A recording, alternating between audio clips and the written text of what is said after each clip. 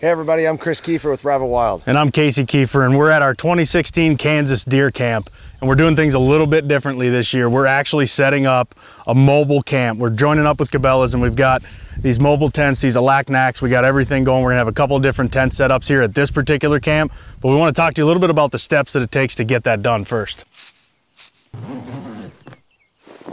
Yeah, the first thing we did is try and find our footprint. So we basically came up to this area, found a nice flat area where we could get level ground. And it took us a minute. I mean, we had to adjust where we're gonna be, kind of have the corners, do all that stuff, and it worked out really good. And then, once we found that, then the first thing we're gonna do is stake out the corners. Yeah, you gotta get the corners staked out. What that's gonna do is provide tension on the tent. It's gonna make sure that everything's tight before you start putting the poles in, so that once you get the poles in and up, the tent's that much tighter. So that's pretty much the most important steps right out of the gate. You got to start it out right, or it's never going to work in the long run. So now that we got that going, the next step, put the poles in. Yep. So let's keep moving. Let's do it. So the first thing that we're going to do with these poles after you get them actually put together is you're going to walk kind of this big front pole down to the center of the tent. You're going to put the corners right in the center, clip your top clips onto the actual poles themselves, and then just start working your way down kind of like any other tent, clipping them in as you go. So the next step we're going to do here is take these little the poles that we have right here, feed them through into the corners, and we're just going to lightly stake out all four corners. And what that does is it'll just give you enough kind of height on this thing for you to be able to get in and put that next step, which is going to be that center pole. So we're just going to lightly stake these out. There's a key in every corner, and there's grommets on every corner. And of course, you can just Velcro this around just to secure it. And again, you're going to come back and tighten everything once you do all four corners. But you just kind of do that. Up she goes, and that's it. From there, you're good to go.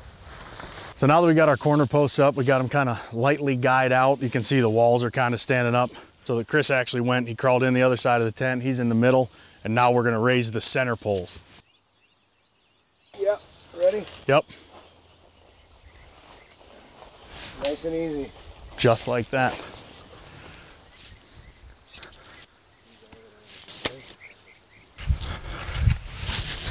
So again, frame in the middle, guy out the corners, center poles, and then we'll come back and tighten all this stuff up.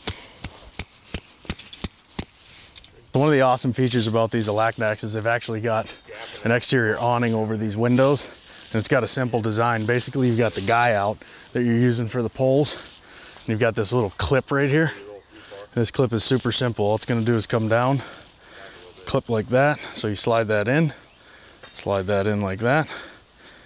Perfect. And it's going to help hold these awnings right out. So there you have it. Basically 40 minutes, and we've got the Alaknak, the 13x27, which is the biggest of the Alaknak series, the Mac Daddy of all tents, set up and ready to roll. Yeah, we actually chose to put the vestibule on this one too, which has given us an additional 12 foot of space. Yeah. And so this is going to work really good. I like having this on there because you can store gear in here. We got a little area for firewood once that tent's up. So I'm really excited about it. It's going to work perfect for deer camp. I mean, bringing back hunt camp right now with the Alaknak. Yeah, if you guys are interested in doing the same, check out the Alaknak series from Cabela's.